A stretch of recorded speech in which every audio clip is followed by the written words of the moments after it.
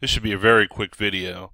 I noticed that when I downloaded this version of Eclipse, for whatever reason, it picked a JRE, a Java runtime environment instead of a compile environment. Let me show what I'm talking about. If I go to Windows Preferences and I go to Java and then look at installed, if I could find it again, there it is, install JREs. Let me expand this so you can see it.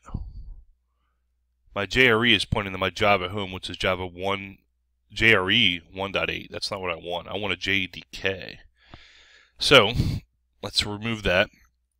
Add a standard VM, and now I have to tell it where my Java home is. And I know my Java home is installed under Program Files Java JDK 1.8.045. Yours may be 055, might be slightly different. I'm going to grab that whole file, drop it in my JRE home, tab once, and it should discover that this is a JDK 1.8, and I'm going to make that my default. I'm going to click OK. Now let's see if I can get this to sort of work. That'd be nice, huh?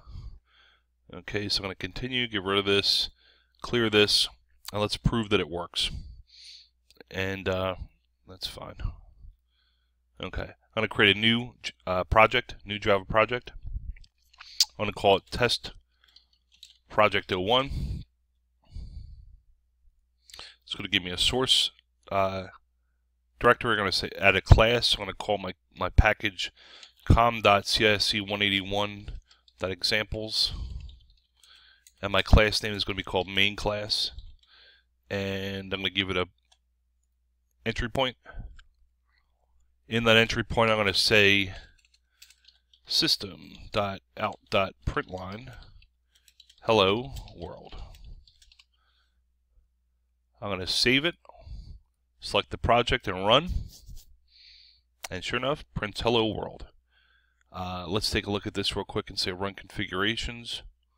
And yep, it's looking to point to that main class. And that is terrific. It's working as expected. Okay, so now, just so I can prove that this is going to use a compiler instead of a JRE, I'm going to convert this to a Maven project. Right-click. I'm going to say Configure, Convert to Maven Project. I'm not going to make any changes. I do want to package this as a jar. Click Finish. And it's going to do all the work that needs to be done to move it over to a Maven project. And I know that I have a Maven project because I have a POM XML, and I'll explain what all that stuff means later on, but just know that I got a POM XML that Maven's going to use to be able to build and install the project. Let's right click, go to Run As, Maven Build. My goals are going to be clean and install, and I'm going to run it. Now, it's going through and cleaning, getting rid of in the target directory any jar file that was generated by the project and rebuilding it. Now before it does that, it has to download and install all the Maven files because it's the very first time I've run a Maven command under this installation. I've got a build success. It's telling me that it installed, i.e. created, and moved the jar file over to my target directory. Let's take the project, right click and hit refresh. I'm going to go into target, and I should see a jar file.